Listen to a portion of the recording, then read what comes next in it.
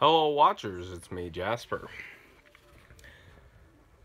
So today's topic, it's one I've been putting off, and actually, it kind of came to a head. Today's topic is bosses' rights to degrade their employee. Now, I'm not just limiting to like the big bosses or anything. Like anybody that's in any type of supervisor role.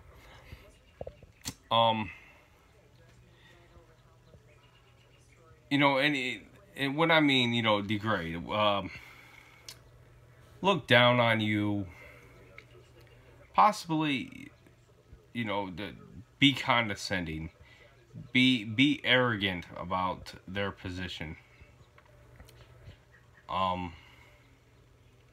Anything along those lines. Now, the reason why I said, because recently it just came to a head, is, sorry, the lighting in here right now is shit.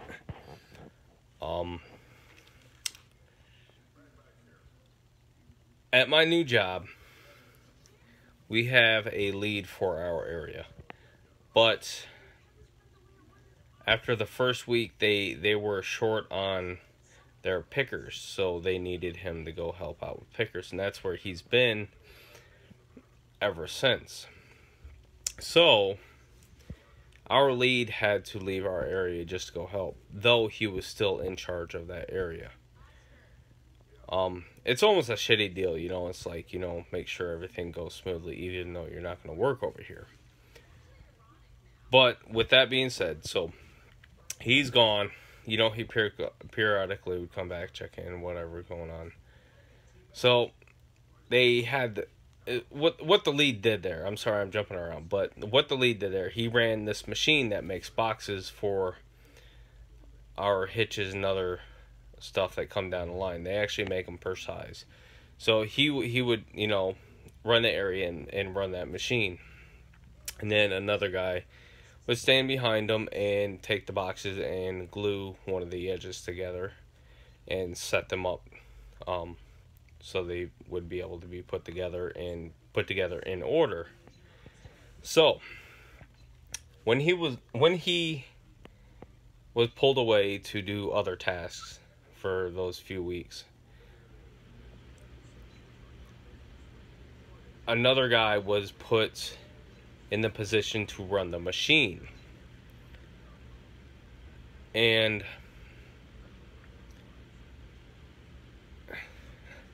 I'm not sure how to put this at first. Like, I guess he thought like he was the new lead, and it wasn't the case. He was just the guy running the machine. He thought he was in charge, that he controlled what went on in that area.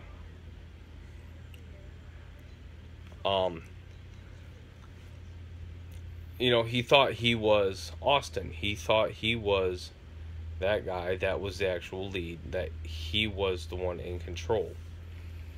So, with that being said, he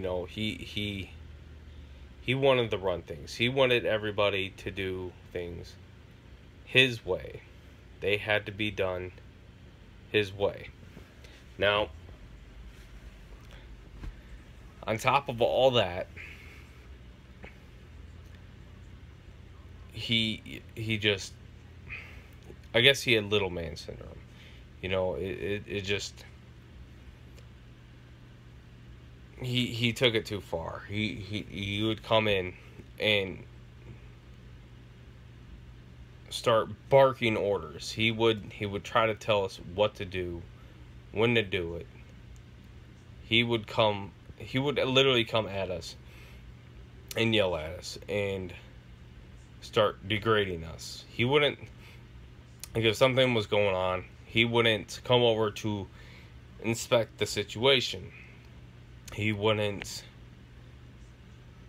try to figure out what the problem was. He would just, he would always be, hip ready. He'd always go straight for his gun instead of, trying to figure out what the issue was before the problem even could be solved. every day he would, get shitty with us, talk down to us. And usually, most of the time, and this especially the way it went for those few weeks, those 3 weeks or whatever it was, I just would let things roll off my shoulders, whatever, fuck you, I'm just going to continue doing what I'm doing because I know what I'm doing and I'm doing it well. Even though this is a new job, is how it went, it's not a very hard job to pick up. But he would throw fits over the stupidest shit. And there were times where I did snap back at him just because I wasn't going to tolerate, his stupidity, I want to say. And like I said, he was not the lead. He thought he was. And even if he was, I still wouldn't have accepted the treatment. And it wasn't just me. Like I said, it was everybody there. Everybody there was getting fed up with it. And day in, day out, it was just one thing after another. He'd come in. And the thing is that he said this, I think, 3 times that I can recall. That he told us, if there's a problem and we're going to get in trouble, we're going to go down before he goes down. And that's verbatim. He said, we're going to go down before he goes down. It's crazy that you'd say something like that. He was very arrogant. He's very sniveling.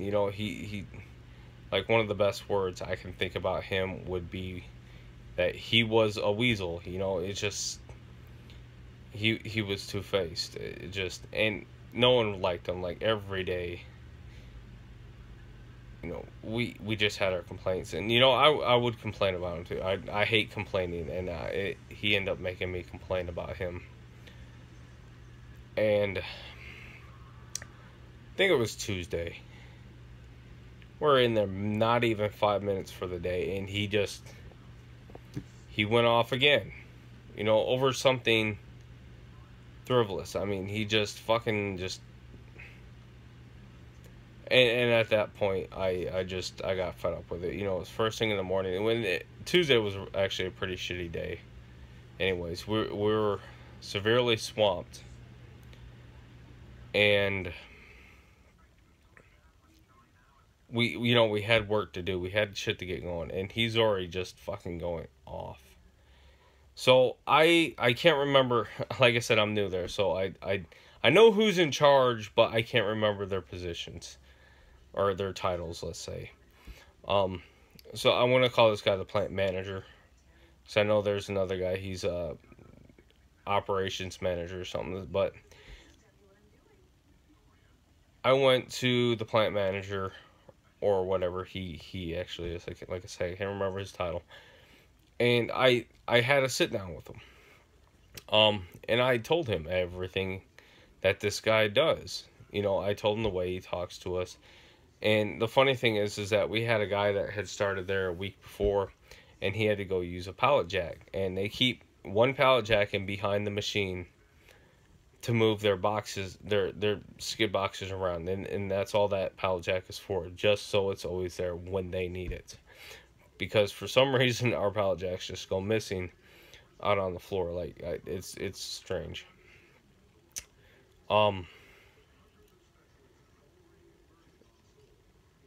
So with that pallet jack being back there, and that's where it's supposed to say. You move whatever you got to move, and it just stays back there.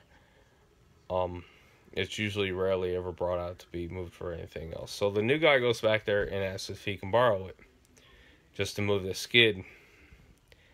And Roger says, "Yeah, you can borrow it, but you gotta bring it back. And if you don't bring it back, you're gonna make me mad. And you don't want to see me mad." Now, that almost sounds like a threat, if you ask me. I did tell this to the plant manager. I told him amongst other things, And his eyes literally came out of his head. Just, he was bewildered on all the actions and all the say so that was happening back there. Um so like I said, I had to sit down with him about this guy cuz like I said, I got fed up with it. You know, and you don't treat people like that. It doesn't matter in what position you are. You know, and I know in the military they do degrade you a little. You know, they try to bring you down and then build you back up. And then that situation's a little different. You know, they're not doing it to be assholes because they want to be assholes. They're doing it because they actually have a point to what they're doing. But, you know, in the workplace, you can't talk to coworkers or underlings or superiors. Anyway, you can't talk to anybody like that. It's just, you can't work with people like that. You won't get along. It causes problems. It causes animosity. It causes rifts. So, I spoke with the plant manager. The guy that got threatened over the pallet jack, he ended up speaking with him a little bit later. The guy that I said glues the boxes together, he went and talked to the plant manager. Then at the end of the day, one of the girls that pulls all our parts for us and brings them over so we can get them packaged and dealt with. I can't remember exactly what it was about, but he ended up getting it into with her. And she's been there a lot longer than he is. Like, I think he's only been there for 5 months, if I recall correctly. And I think she's been there for a few years. I mean, so she definitely has the experience. She knows what she's doing. You know, but she did something apparently he didn't like, which is very easy to do. And he snapped off on her and was, you know, just being a dick, just yelling at her for no fucking reason, just no reason. And I told her later in the day, because it was towards the end of the day, I told her a little bit after it that I've already spoke with the plant manager about his actions and his words, and so have a couple of the other guys, just that one day. Because we all just, you know, got fed up with it. So I told her, you know, if she wants to go speak with Mike, you know, that he kind of already knows what's going on. And she said that she already had planned to. And so the next day, he's nowhere to be found. So he got shit canned. He got shit canned for being a dick, pretty much. You know, you can't talk to people like that. And I had no intention of getting fired. I just needed him under control because he was out of control. Now, everyone needs a job, but you know, if he's gonna continue to act like that, you know, it's just he doesn't need to work there. Go somewhere else where maybe they can tolerate it, but I'm not going to tolerate it, and I know the guys around me weren't tolerating it. You know, like I said, I dealt with it for a few weeks, and I've fed up with it. And the plant manager actually asked me, don't quit, please. Don't quit. You know, we'll get this. I told him, I was like, I'm not planning to quit. I'm not planning to go anywhere. I'm just having a problem, and I need it dealt with, and I'm not the only one with this problem. And I wanted to see how things were rolling out. You know, it wasn't like, you know, it happened for first few days and I'm just going to run up and tell and complain about it. You know, I wanted to see how everybody else there felt, you know, and if it was a situation that was just going to continue on, which it was, you know, so it's just, you know, unfortunately he did lose his job, but for the last few days, it actually has been smoother over there. You know, it's just, we don't have to hear his bitching or he wore these, like, these boots that had kind of a high heel on them. Or more of a high heel than a standard men boot should. So every time he walked, you always heard it. You always heard that clack of his boot hitting the floor. And every time I heard it, it always kind of annoyed me, just because I knew it was him. And it's just, but just saying, out of all of it, it has been smoother over there now. Just because we don't have to hear him complain, we don't have to hear him bitch, we don't have to hear him, throw fits just because he's being a selfish little ninny. It's bullshit when you have to end up working like that. Because right now, that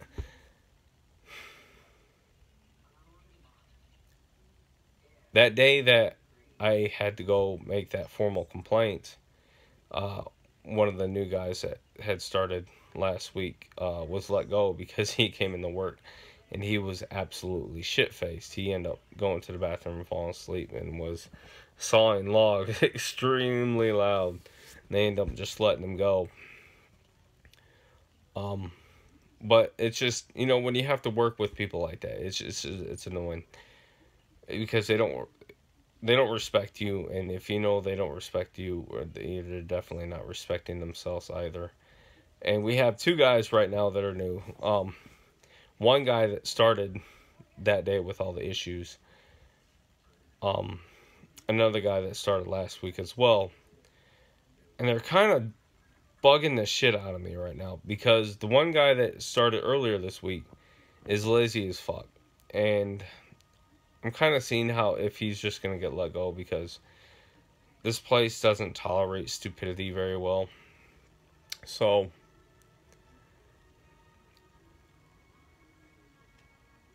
I'm going to see if they catch him because a lot of people here notice what he's doing. That he's just, he literally just stands there with his pockets in there sometimes. Excuse me. And the other day I tried to tell him, I seen him standing there, and your first day or two, you're a little lost, so you don't know always the routines and stuff. So I was trying to direct him. I don't want to say I was telling him what to do, but I was trying to direct him.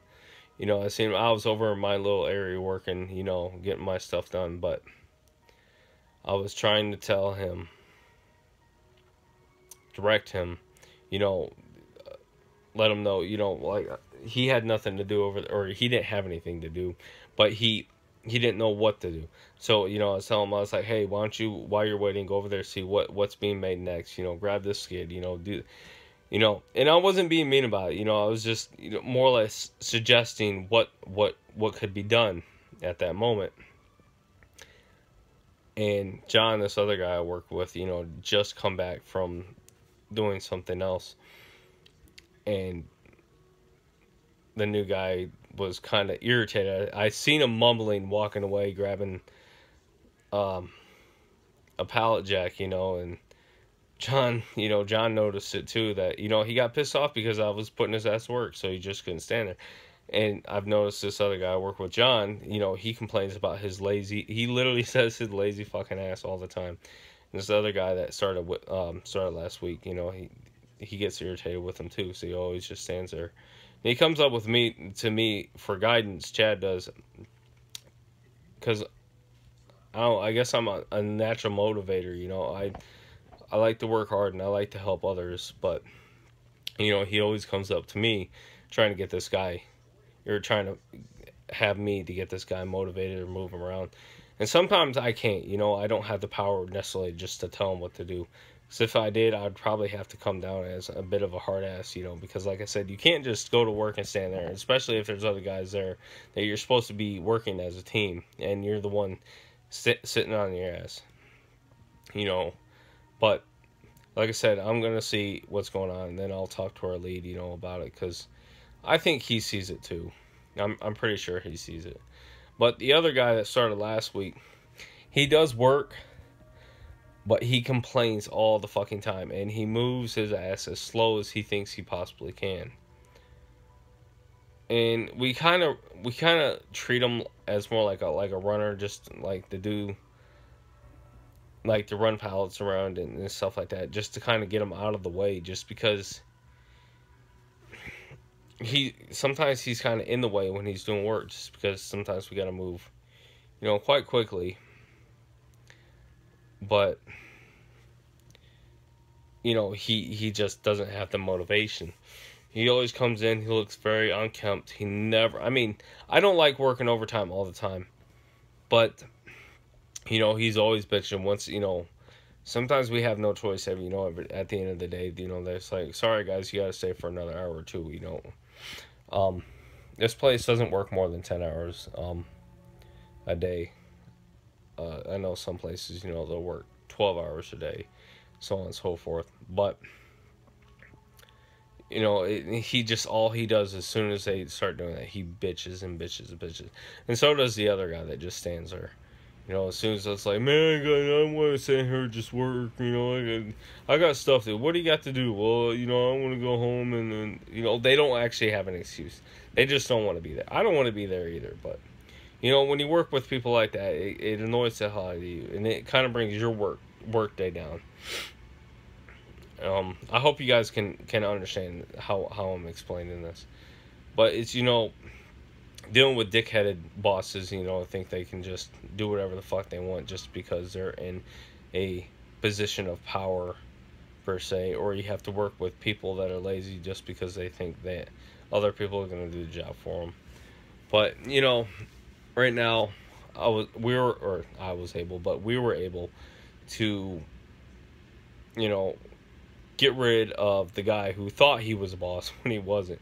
Because even the plant manager, you know, I brought that up, and so I wasn't sure if, you know, if you guys actually made him lead because Austin had to go, and he's like, no, he's not a lead. He's just running the machine. That's all he is. He's just another coworker. I was like, you know, that's what I thought, but I didn't want to be presumptuous about it. So before I continue rambling on, but that was my points. You know, do they really have the right to degrade? I want to say no.